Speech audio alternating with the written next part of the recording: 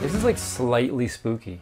Right? Hey guys, and welcome. If you're new to the channel, my name is Larry Casilla from AmmoNYC.com. Now today is going to be insane. We're meeting up with a man named Bobby, the Auto King. Now he supplies all the cars to movies that we watch. So you're sitting home watching Netflix and you see a car drive by, like, oh, that thing's awesome. There's actually a company that supplies that to the producer of the film. It's super cool. Do you happen to have a jet ski that's like attached to the ceiling, or a ski-doo by chance? Well, up on top. Oh my gosh, we're gonna be heading over to his facility. He has hundreds of cars that need to be worked on or cleaned, and we're gonna get a few of them prepared for an upcoming episode on Netflix. It's gonna be awesome. Today on this episode of Drive and Protect.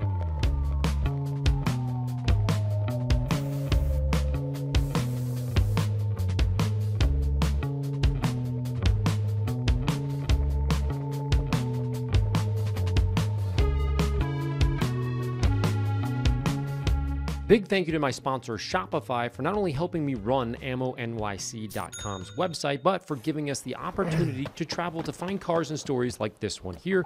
More on this later. And Jaws is coming, he's got that cracker and he goes like that.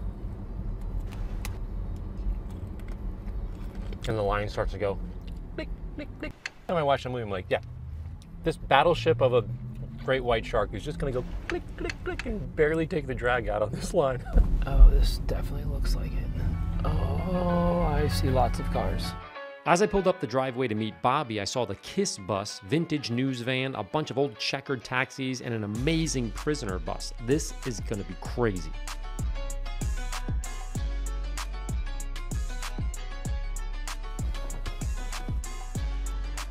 Hey, how we doing? I'm Larry. Hey, Larry. Nice to meet you. Larry. Hi, nice to meet you, Darlene. Take a look. There's a couple of cars around. Try to squeeze through here with me. Oh, wow. Old school taxis. That's from The Irishman. There's many of those around. Yes. The movie Irishman? Yep. Wow. And many other shows besides that. What's This the was deal? in the Irishman as well. Yeah. And the new Tyson movie. We're going to go inside and take a look at that. With this was Charles Manson. As he was moving this bus, we have pictures of him inside the bus. Like the real Charles Yep. Manson? Real Charles And his Manson. name is insignia in the criminally insane booth. It's unlocked. You don't have to let him out once you get him in there. Yeah, I know, right? This here?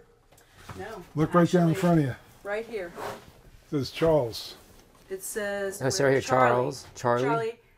I love limousines, big cars, big trucks, 500 cars all together. Holy jeez. That color would pop like that. Vans. Yeah, a couple of people got killed in that car, unfortunately.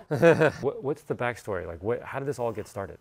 They were selling a bunch of cars. My love for old cars and antiques, and I saw a Cougar. I saw some of the checkers that were outside, and I said I want to buy them. He goes, "To tell you the truth," he said, "I got to get these all gone quickly, like tomorrow." I said, "Let's make a deal. I'll buy them all."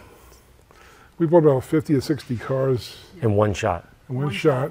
So that started all from there, doing the right thing with no room for excuses, no sick, and we did the right thing, and we got onto hundreds of other shows since then, and big movies, big TV shows. TV, commercials. Netflix, all that kind of thing. Netflix. From a few cars, we now have close to 500 cars. Oh my gosh. To see the full tour, click the link above for the behind the scenes Ammo Studio channel. There are so many amazing stories, you gotta check it out. But he has cars from so many different movies as well, from Cadillacs to hearse to police bus wagons, Bentleys, H1 Hummers, golf carts. Here's your scoop of moldy chocolate right there. It is amazing how much goes into a movie. Yes. Oh, it really is. Now, last but not least in this area, why do you have a standard F-150 back here? Well, it's more than just a standard F-150. Holy jeez. JBL system. And if you look in here, these are TVs. I keep them covered up in case I wash it. On hydraulics. Oh yeah, look, huge flat screen TVs. A smoker in here that runs smoke, and Why? a little bit of a pain in the butt to get out. Darlene here, my buddy, my partner in crime. You want to help me do some work? Do what we gotta do. This stuff's way back there. We need it for a big movie coming up. We'll get that one out. Let's get over to your place, Larry, and see what you can do on it and do some Larry magic on it. All right, F-150. Consider it done, my man. This is exciting. I appreciate this. So with that, Bobby and Darlene played musical cars to squeeze out the truck and start the trek back to the studio. The spiders had their way with this thing, as we saw when we pulled it outside. Here we go.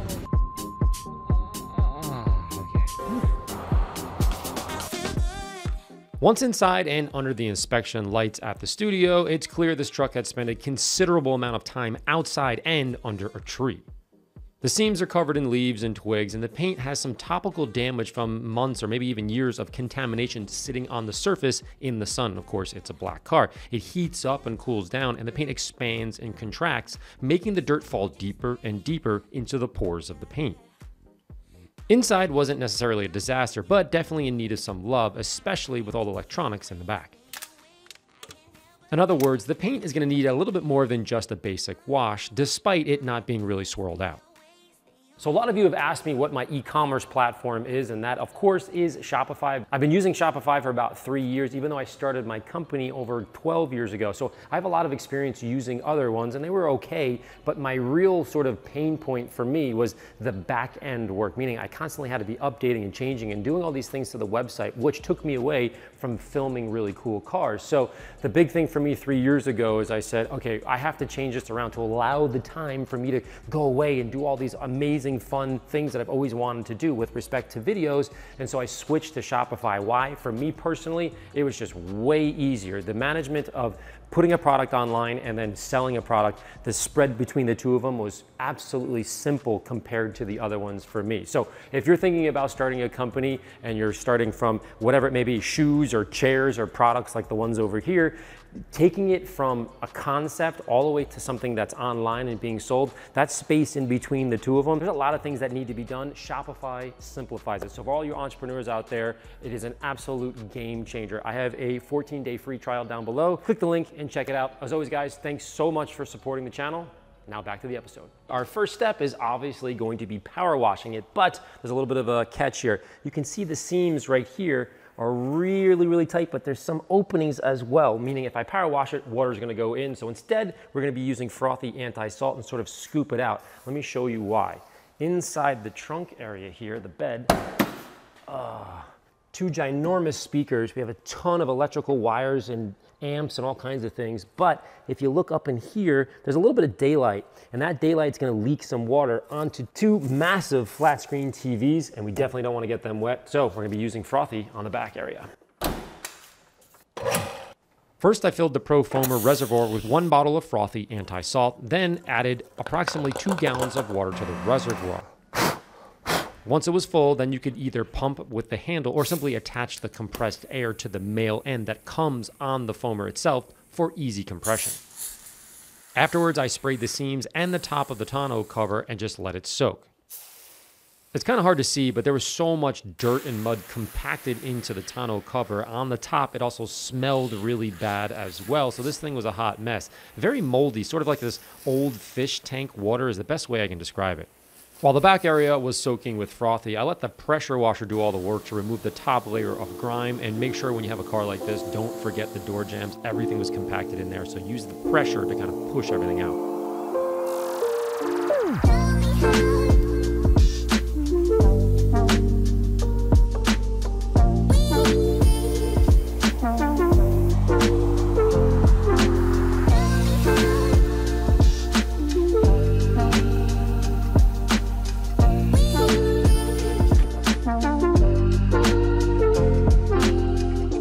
Next, I got the foam soap and Boost anti-salt additive because I had no idea what season this car was left outside, so it could be very salty for all I know. I filmed the foam gun and soaked the paint and engine just to kind of soften up all the junk.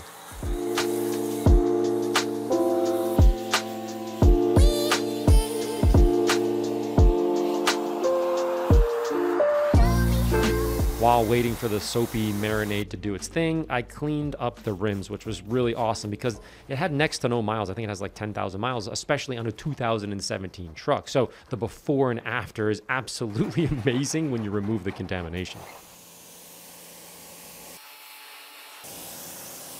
Up next was a heavy wash with the blue microfiber wash towel and of course a brush. Now I'm washing a bit harder and more aggressive because it just needs it. Plus, I'm planning on polishing the paint later to help remove any embedded grime that I can't remove with the wash, so keep that in mind.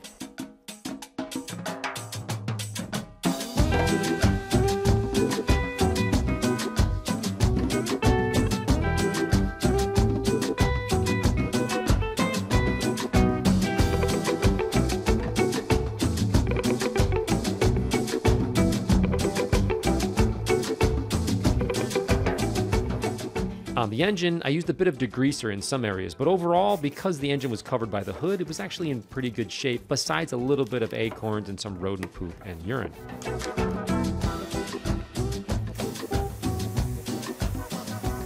After the pressure wash, I went back in and reapplied Frothy and used the interior brush to scrub the seams a little bit more aggressively.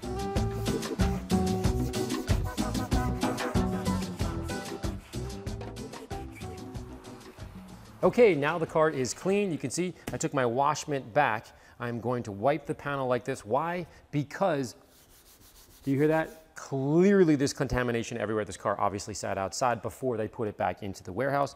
We're gonna clay now. Why? I'm going to polish later on, but if you clay now versus using the machine later, it's gonna save you a whole bunch of time, because when you're polishing, you're gonna be picking up that contamination, just like you would with this. But I'm gonna have a heavy machine in my hand. I'm gonna have to blow it out, turn back on here. You're gonna be blowing it out more times versus just using this, just like this. And you're gonna use quick motion. With my left hand, I squeeze, get a little bit of lubrication. Again, the paint was already wet.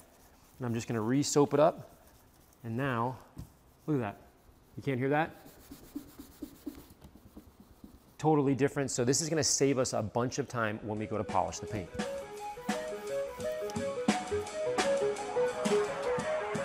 After a thorough cleaning, I power washed the soap off the car, dried with compressed air, and I have to tell you, compressed air is your best friend on cars, especially ones that have really bad seams and crevices like this one here. A little later, when Bobby gave me the okay, I removed the tonneau cover to make life a little bit easier as long as I kept water away from all the wires. He was very adamant about that. With it on the ground, I covered the material in soap and scrubbed the heck out of it with a dual density scrub brush to release the smell of mold. And I have to tell you, it was incredibly smelly just for this little thing. If you look on the inside and underneath, it had white spores everywhere. This right here is mold.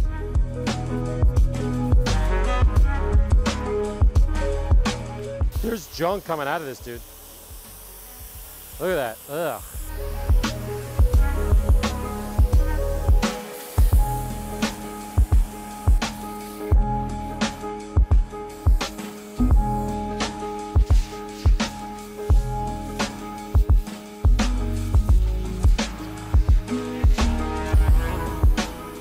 Next, I removed the sheets covering the TVs, started the truck, and turned on the inverter in the back seat to generate the power to lift the TVs up. At this point in the process, I just wanted them to open so that I can clean them properly. Later on, we'll see if this thing works.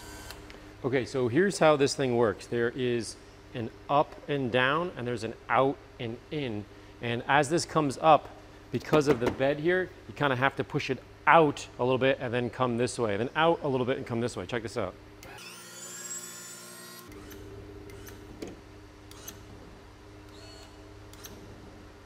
Boom. Oh my gosh, look back here. There is a smoke machine. All right, well.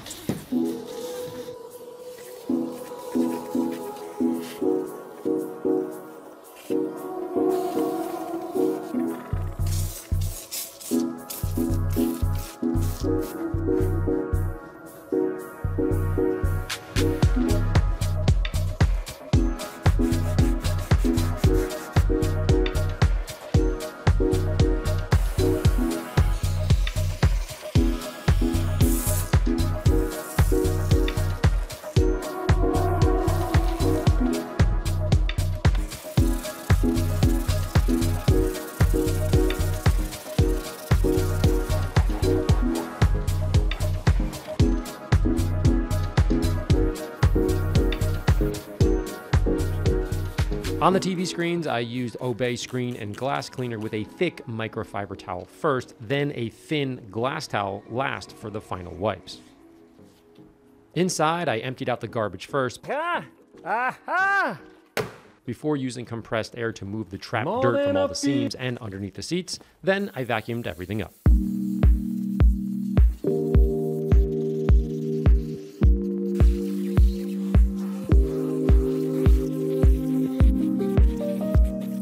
For the plastic and leather, I cleaned it with ammo lather, a brush, and even the mini woolly for all the vents.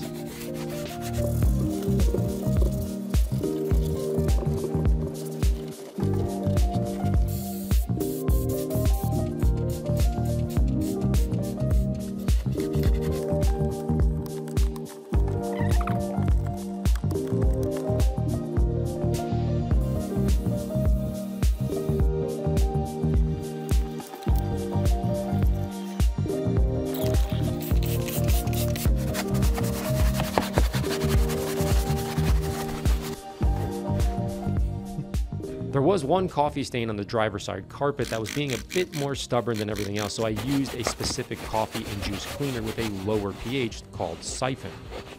Again, it's always best to attack a stain sooner than later as they become harder and harder to remove over time. If that's not possible, then you do need to use very specific products, in this case a lower pH, to attack the coffee stain.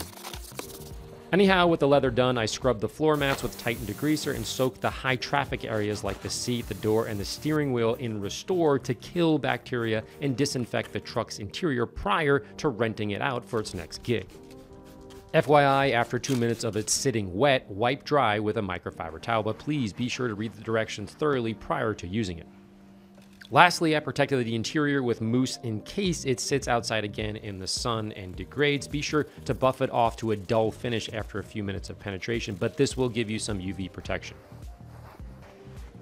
Okay, now at this point in the process, the interior has been cleaned, disinfected, and now protected. We're working on the outside. It's not that bad. It's got about 10,000 miles, but it did live underneath a tree. So we're gonna have to do a one-step polish with a yellow foam pad and some yellow foam pad polish. Now, the interesting thing is Bobby gets more requests for darker color cars. Why? Because the body lines are more pronounced and they look great. But on the flip side, so are the scratches. They're more pronounced. Now, a big question that I get is, hey, does a black colored car versus a white colored car, does that get more scratches? And the answer is no, they equally get scratched, but one is black and one is white. So I'm gonna give you an example here. We're gonna pretend this white out is a scratch, just for demonstration purposes. We have a black part, we have a white part here. We're gonna take that scratch, put it all the way across. Take a look at that. You can see the contrast, the scratch against the black. It looks more pronounced. I'm gonna do the same thing on the white, even bigger. So you can see it's not as visible. So that's what's really going on. They're equally getting scratched, but it's just the background, which I thought was pretty cool. So we're gonna polish this thing up and get it ready for the movies.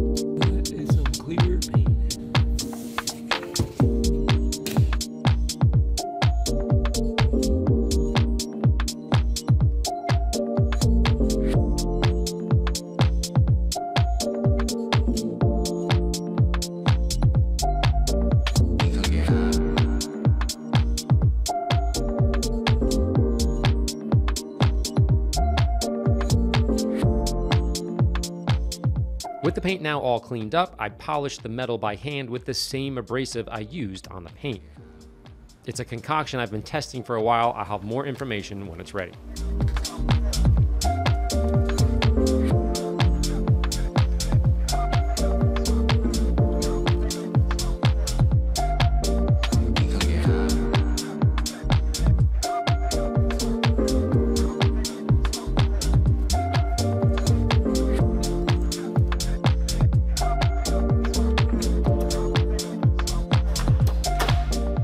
Finally, I added Reflex Pro to the paint, allowed it to flash after a minute or so, and removed with a microfiber towel.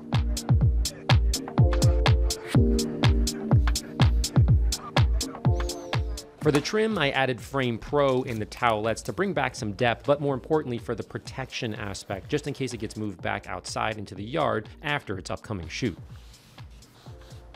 Next, for the glass, I used a long handle razor blade to cut through the heavy grime sitting on the surface of the glass. If you hold the handle at about a 45 to 50 degree angle, you can clean up the contaminated and rough surface easily before wiping with a towel. Just be sure to use your window cleaner as a lubricant if you choose to do this.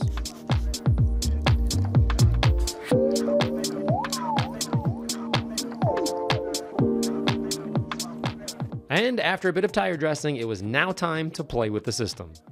Okay, now that we're all done, it looks absolutely amazing, but I've been dying to do one thing, and that of course is to play with all the electronics in the back. So let's get this thing started, push buttons, and see if it works. Okay, step number one, done. Now, I had an old inverter in my old detailing van, and that would kick the pump so I could spray cars down in the parking lot. So I know that much. Turn it on. Okay, that's on. And this is on, you see the green light right there? Hello, ho. Ho! We have power. 1, 2, 3, 4, 5 on today's episode. Honey, Alex here in AC. I have no idea what movie this is. Hello, hello. Check 1, 2, 3, 4, 5. The only thing that we're missing right now is Steve across the way, right there. Steve? Hello, Steve. Paging Steve. Paging Steve. Oh, looks like he's working on something. Come on over, Steve. The only thing left to do is to go freak out Steve. Time to play. Bring beer. Why is this so hard to turn? This is living, my man. Only thing left to do. Get the party started. The next day, the truck looked amazing once the coating cured. It was a total turnaround, and it's now ready to get back in front of the camera. So I called Bobby and Darlene from Auto King Picture Cars to come pick her up for the upcoming movie.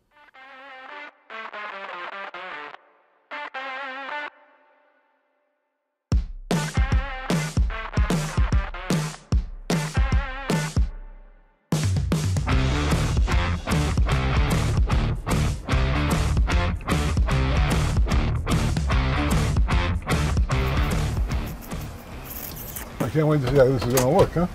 Yeah. Hello? Enter. Good to see you, Howdy, man. how are you? I'm good. There she is. Wow, Hello. that Good is to see you. All unbelievable. right. Come on in. What a mirror finish. Did you know it was black the whole time? No, I never seen it look like that. Piece of Wow, look. on his door. Look at that. See? Come over here for a minute. How you doing? I know, right? Unreal, look at this thing. So basically, it's like a prop in the background or something, or some Yeah. like unique thing in the video. It's used for a lot of different things, plus it has a smoker in it, which I love too. Yeah, well, I may or may not have figured out how to use that. Yes, thank you. We have, a couple of more cars, like maybe a couple of 100 more cars that Yeah. we need to get done. I think we can make that I happen. hope you can help us out because You got yourself a deal. I don't have the energy to keep going, so we need you.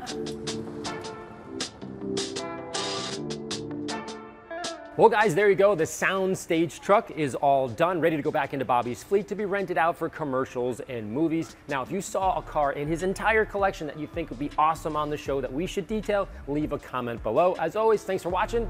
We'll see you next week.